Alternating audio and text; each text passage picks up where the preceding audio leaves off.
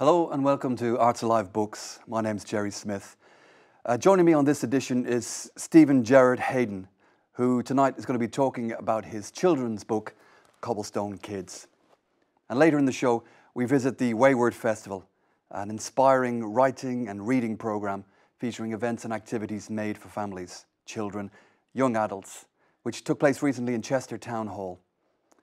But first of all, Stephen Gerard-Hayden, you're very welcome. Pleasure. We're going to talk a little bit about your book, Cobblestone Kids. Yeah, sure. But can you tell us a little bit, first of all, about your background, where you're from and how you got into writing and so on? Well, I was actually born in Prescott, Wiston Hospital. I was raised in Widnes. I lived there for, a good 26 years. I went to South Wales, married a Welsh lady, and I lived in Carton, Newport, Pontypool, Cumbraen, and I've been in Warrington now for 15 years. I tend to move around with work, you know. Yeah, as my roofer, I've got my own roofing business, flagging as well in the summer, and I tend just to, do that and go where I'm needed, really. And how does the writing fit into all of this? Well, the writing, basically, I started off in about 2006 writing a small sort of script. I don't know whether you remember the Bazooka Joes or a little cartoon in them. There was like a little cartoon inside. I always remember reading those very, very vividly, and I thought I'd try to write my own, or at least the first part of a comic. And of course that led to doing a chapter, which went to 24 chapters, which went to, 191 pages and 44,000 words. And now we have Cobblestone Kids, which is sold now well for about 7 years, on both Kindle and in paperback. More Kindle now than any other. And it's done very well, so I've enjoyed the journeys that I've had with it. I've done countless Waterstone signings and borders, and I've toured Ireland with it, all over the country, and it's been quite an adventure. It's an adventure book, but in itself, it's been an adventure for me. When you start off with like a seed, you get oak tree before you know it, and that's the way it is with the book. I never planned to write a book. I mean, I'm not even an avid reader. I don't read a great deal, but I've still written this book, and quite proud of it in that sense, but nonetheless, I'd like to think it happened by chance more than me being a great author, which I'm certainly not. Well, tell us a little bit about the book then. I mean, the story, the setting, and who you imagine the audience would be for it. Well, the audience is certainly teens into even adults. I mean, I've had Waterstone signings in Chester going back a few years ago. There was a lady of 82 rather who bought the book. And guys usually between 40 and 50 like to buy it. I don't know whether that's because it's my age group, but they tend to come over and they're interested in the title, the Cobblestones. We think of Coronation Street, we think of the cobbles, the cobblestones, Liverpool, Manchester, and indeed all over the country really. The back streets were full of cobbles, the back-to-back houses. You had an entry that was made of cobblestones, and I grew up playing on those, as well as I'm sure other people did who's probably a bit older than me, certainly not younger. And it gives it this sort of hardened feel to the book. These kids are cobblestone kids. They're tough, rough and ready children who largely come from subcultural backgrounds and have been mistreated, neglected in many ways, And the reason I wrote the book is so that kids can, overcome that. Often they stay that way, they grow that way, they live their lives that way. But it's just to show that they can achieve and they can overcome poverty. They can overcome the scourges of being classed as, subcultural in that sense and not being able to do anything. A teacher once said to me when I was 9 that I'd never achieve anything. He said, "You're useless, you'll never achieve anything." And I was telling a friend before that that actually made me achieve something. It could have gone the other way. I could have believed him, but it made me more tenacious in actually doing something. I did drift through life through my teens, and I was always in trouble. I was always fighting and getting in trouble and stuff, But I knew it couldn't carry on forever. And I was saying that, at school you're expected, if not forced in some areas, to learn. Well, I'm a rebel. I wouldn't do that. But I decided when I got older that having sort of gone through quite a few rubbishy jobs, I'd had enough of it and I wanted to aspire and earn a bit more money. So I went to university at 33. Okay. Now, if I can go to university at 33, there's lots of hope for lots of kids who think, oh, I'm an underachiever, I'll never be anything. This book looks and teaches them that they can, irrespective of their upbringing, the background, or whatever they see themselves as, or they've been told they are, whether it be positive or negative, usually negative in their case. It's not true. It's a figment of your imagination. You can achieve, and the kids in there at the end do achieve to a certain degree, you know. Yeah, no, so you're right.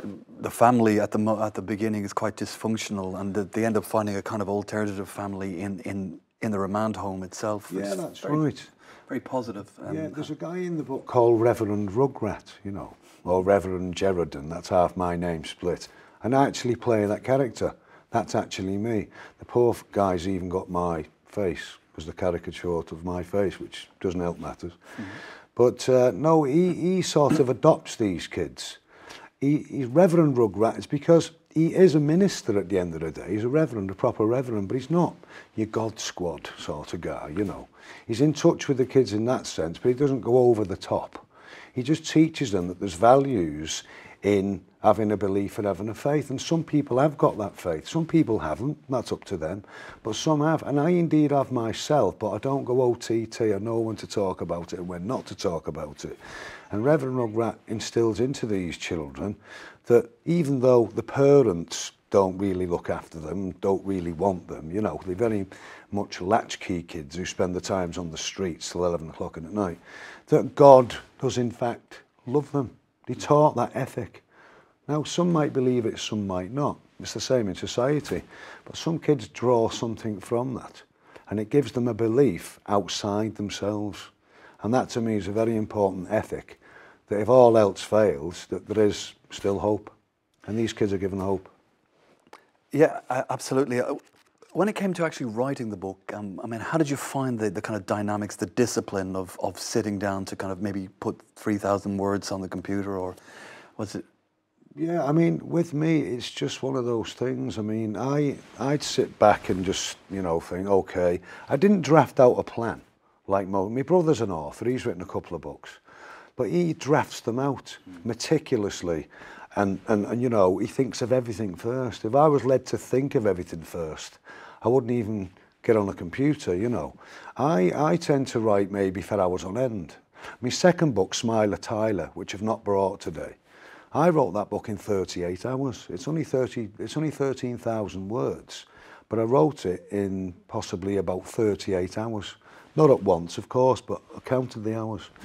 Because once I get on it, I'm on it, and I can be there 5 hours without even realising I've been on it 5 hours. The same with this. You know, I set about just to start off doing a little comic feature, and I couldn't get off it. My mind was turning out this stuff. All seemed to fit in perfectly well. I sent the book to a competition in Manchester at Northwest Arts, and I won it. And they give me the money for a free read with the literary consultancy in London. And my brother said to me, well, they're quite fussy, them, you know. I think he was trying to soften the blow for me. But they actually liked it and encouraged me to carry on writing and getting it published, and so I did. But it was all done, you know, by accident in a way. So I don't want full credit. It was just done by accident in a way, that book. So you mentioned one of your other books. Are you working on anything else at the moment? Well, my biography, I've had quite a notorious life, basically, and it's tied up in the book with Reverend Rugrat, as I say, you know. But basically, my biography, Murder, Money and Madness, that comes out in the autumn time. It's been ghostwritten by a friend, Lynette Sloan, who's a good author herself. She's written many books, and she'll say she's halfway through it. That looks at my life the way it sort of was. It sort of amplified out of, you know, it just become a regular in the sense. I lost millions in business, designing a golfing equipment, which I used to do. I lost many millions, and subsequently and sadly, I turned to be an alcoholic for 7 years.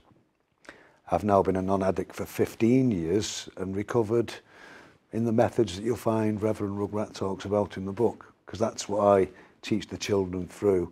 I teach them through my downfall, my failures, my woes. They could either sink me or I could rise above it. And I rose above it with the help of other people, of course. and obviously I'm able to do what I do today. Been free from drinking for 15 years. And so it's called Murder, Mayhem and Money. Murder, Money and Madness, because I've been tied up in all those sorts of things in my time. Yeah. But I won't spoil it. You can read the book, obviously, when it comes out. And is it true that you're making a documentary of this? Well, yeah, I was up in Sunderland doing a documentary of Cobblestone Kids, which I'm now bringing down to where I'm from, Liverpool, Manchester area. But Murder, Money and Madness has also been scripted for a film. Whether it comes off, I mean, I don't know. We'll have to wait and see. But I keep my eye on it closely, and things are developing rather slowly. But yeah, it should make a very good one. Any more books in the offing? Well, not really. No, I don't really think like that. I sit down on a whim and start to write. I don't think, oh, I'll write a book next year. I find myself writing a book at the time. I don't plan it. I don't plan it really. Just take one day at a time. You're very wise, I think. Okay, well, for the moment, Stephen Gerard-Hayden, we're going to leave it there. Thank you very much.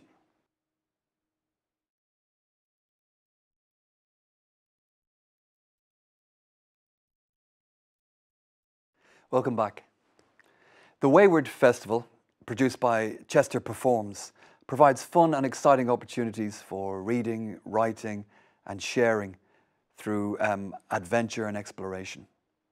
The first festival took place in February 2014 and welcomed thousands of people to venues across Chester, Winsford and Ellesmere Port. We visited the recent event to find out what it's all about.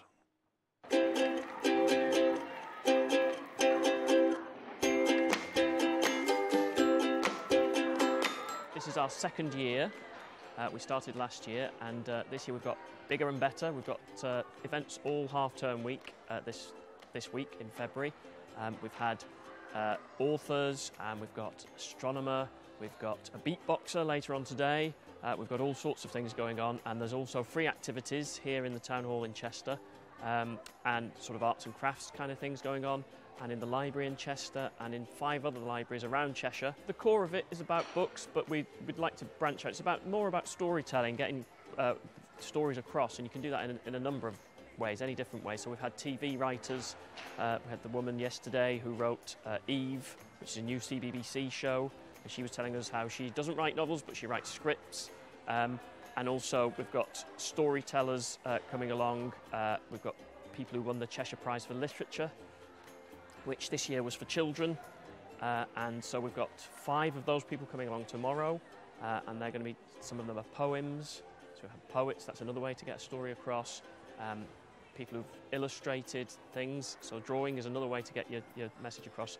And is beatboxing getting a story across? I don't know, maybe it is. It'll be fun anyway. We're just trying to make things fun. We have got a film challenge that happened sort of in the run-up to the festival, and we've got those up on the stage in the Town Hall here. We've got them running on a loop, and you can vote for your favourite story. So that's another way. I mean, that is digital. People have, kids have done it on their phones as well as on their cameras, and then they've used software to edit them, and they're all amazing. They're fantastic. But so that's a way of digitally telling stories as well.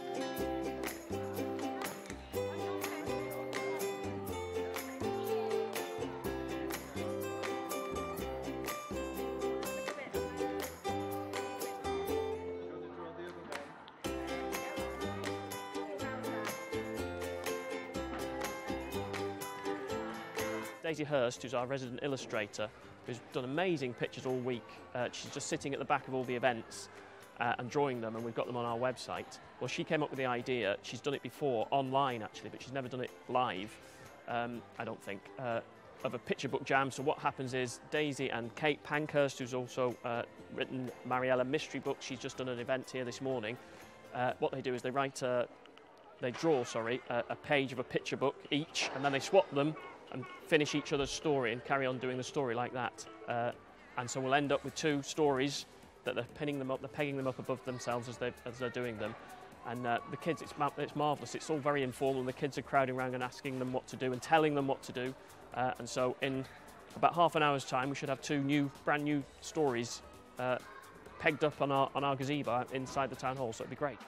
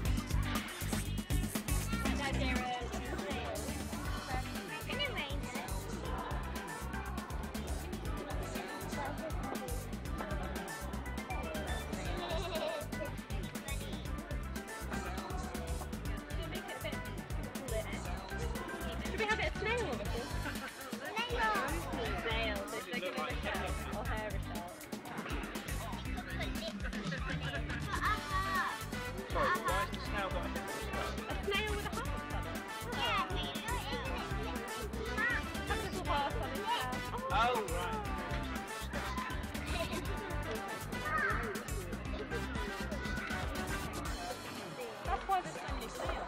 Yeah, and then they eat all the vegetables, don't they? They do.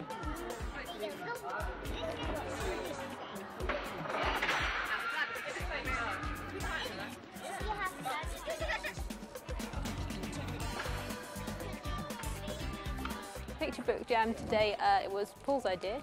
Although it's something that I've done before, it's just a kind of way to generate ideas for a story really quickly by one person starting off as the story and the next person then takes it over and then you swap backwards and forwards. So it just makes you come up with crazy things sort of as an answer to questions the other person sort of asks with their pictures.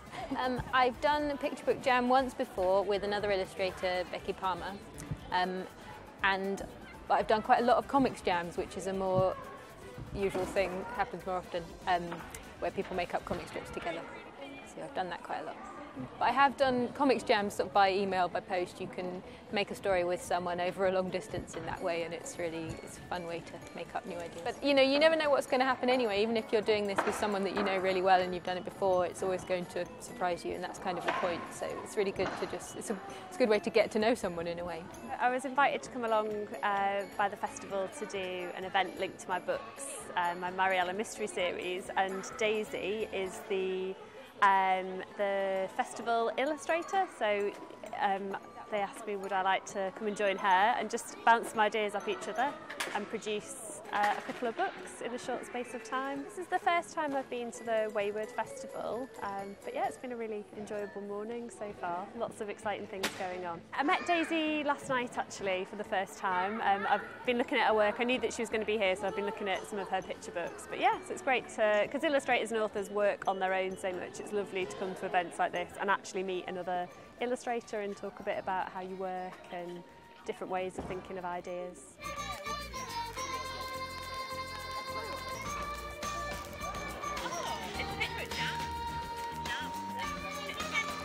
It was really involving the children a lot in what should go into the story and what should happen next, and that was really good because they have great crazy ideas too. I had a kind of vague idea about a parcel before we began at all, which I did put into the picture, but then I got the idea of the character from the children. But normally I would just something comes into my head quite easily. I have no end of kind of silly animals in my head from just doodling and that kind of thing all the time. I think you can get, it's a bit like, it's the same with improvisation games in drama that probably children might do in school and things as well, that you can get to a point where it feels like, I don't know how to move this on, we just keep doing the same thing again and again, and that's kind of the thing that most easily goes wrong is you get stuck and it's like, okay, we've got to completely change scene, you have to think of some big way to move everything on.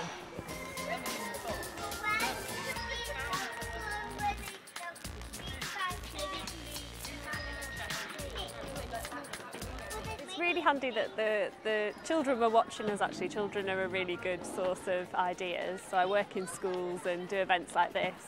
And it's great just to hear the kind of bonkers ideas that they come up with. So they chose the starting point for the picture book jam. They sort of gave us some settings and a couple of characters. And I find once you start drawing, the ideas just kind of come out. You don't know that the ideas are there in your head, but they are. They kind of come out onto the paper as soon as you start moving your pen or your pencil around. I think it's just to kind of make sure your story's moving at quite an interesting pace and it's not kind of staying still for too long. And maybe also if you get asked to draw something that you're not too familiar with drawing. I can't draw horses, so if any children say, oh, a unicorn or a horse, I'm like, oh, maybe think of another idea. So yeah, if you get something like a little bit sticky that you avoid drawing at all of the times and loads of people are watching you drawing it. So the children didn't really want gruesome endings. At one point the stories were kind of heading towards a bit of a gruesome end and the children were like, oh no, it should be like a happy ending, which I thought they would want the kind of gruesome, scary ending, but the snail babies and the crocodiles and the pig, everything ended happily for them.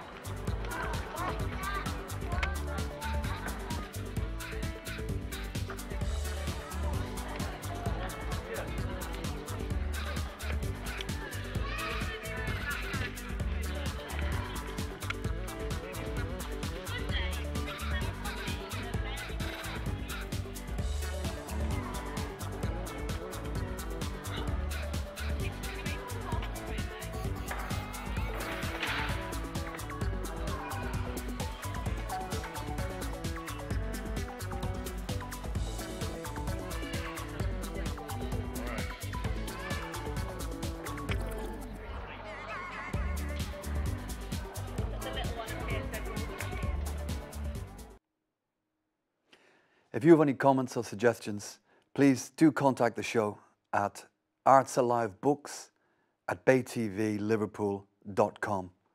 We look forward to hearing from you. I'll see you on the next edition of Arts Alive Books. Good night.